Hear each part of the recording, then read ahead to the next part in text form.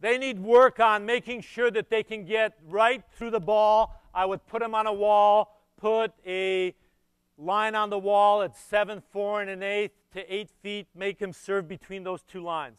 Start 10 feet away, 15 feet away. But that's what I want to get them to understand that, hey, I can float a ball. If I hit it in the center, it's going to float. And I could topspin a ball by hitting the back of the ball. And, you know, I could have great serves by just learning how to control the spin on a ball. Okay? So that's my beginning. Floater first.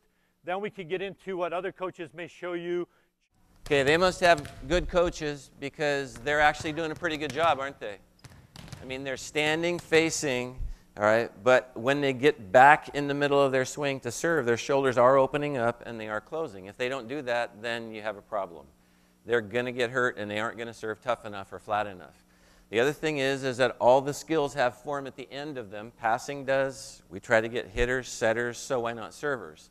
So what is your form supposed to be when you're finished with your serve? Do you know what it's supposed to be? Speak up. Show us. Hand facing your target, okay? All right? You have to look at how do you implement serving in practice. So we'll do serving a number of times. We maybe do it at the beginning when we warm up our arms. Like Terry said, we have just some tape on the wall so that players can warm up hitting the ball hard and tight right at the top of the tape on the wall. Hits the wall, ball comes back. It's nice and easy.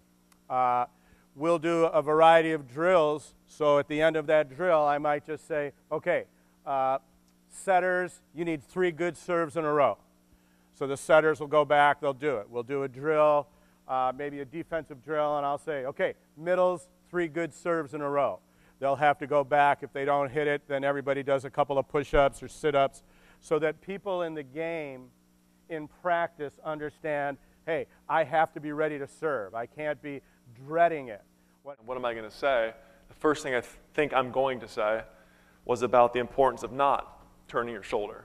So he says that, and I start thinking, because that's what this clinic's all about, is thinking. So I'm over here looking at my reflection in the window, and I'm like, what do I do?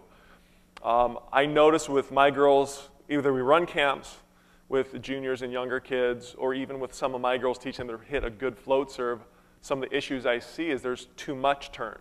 So if I want to drive a ball spiking, yeah, I want to turn, rotate, follow through. I just think if there's too much turn, if Terry's talking about how important it is to hit the flat middle part of that ball. Can I see a ball, please?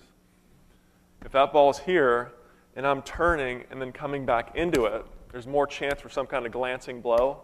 But I'm listening to what John says, and I'm looking at my reflection in the mirror or in the window, and I think there is a balance between the two.